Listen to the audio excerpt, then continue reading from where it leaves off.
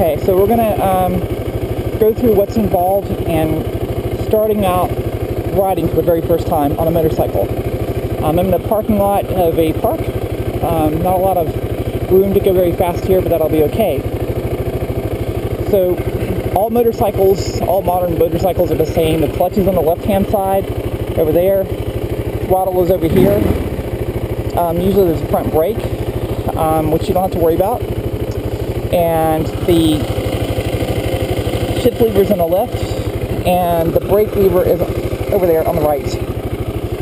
So to start riding a motorcycle, it's real easy. The shift pattern is 1 down, 4 up, or 1 down, 5 up, depending on your style of motorcycle.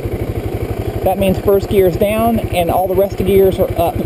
That means downshift to get the first, and then upshift to get the second, upshift to get the third, and so on. Okay?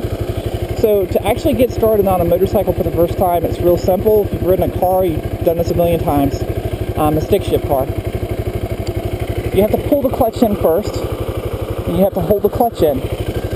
Then you downshift into first gear. Okay? Now, to get started, you have to let out the clutch very slowly while giving it throttle. Okay? And you have to do both at once. Once you feel the bike to start move, give a little more throttle, and let out in the clutch a little bit slower, as steady as she goes, until you're finally moving. And now my hand's off the clutch, and I'm driving down the road.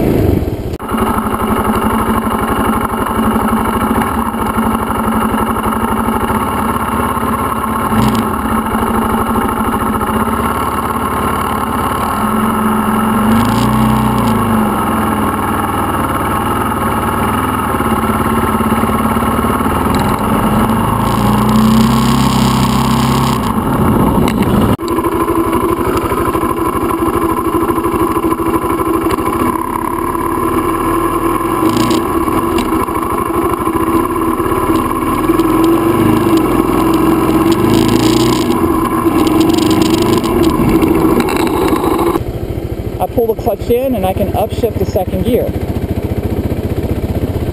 It's just this easy. Okay? Now what happens if I want to come to a stop? You pull the clutch in, you apply your brakes, you come to a stop. Well, the bike's still in second gear, so now you've got to figure out where neutral is. That's easy to do. Okay? Remember, 1 down, 4 up. So first gear is always the bottom gear. So downshift until it won't go down any further.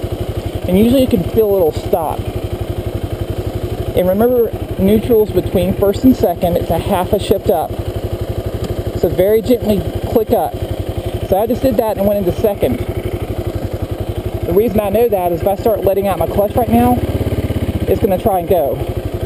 So I'm going to click down to first again. And okay. There we go. So you have to kind of mess around with it getting to neutral. But that's it. So we're going to try this again. Let me get pointed down the road. Okay. Find neutral again. Okay. Again, pull the clutch in. Push the shift lever down to get in first gear. Okay. And give it a little bit of throttle and release the clutch out very slowly until you start moving. Okay, and once you start moving, you can let the clutch the rest of the way out. Now to go into second gear, you pull the clutch in like I've done. You upshift. Again, slowly let out the clutch, giving a little bit of gas. Okay, now we're in second gear. If I want to go to third gear, pull in the clutch, upshift again, slowly let out the clutch, give it a little bit of gas. Now we're in third gear. Now, when I want to come to a stop, again, what do? You pull the clutch in, just like that. Okay, clutch is pulled in. You can now downshift to sit in second gear, downshift to get to first gear, and now you're in first gear. Okay?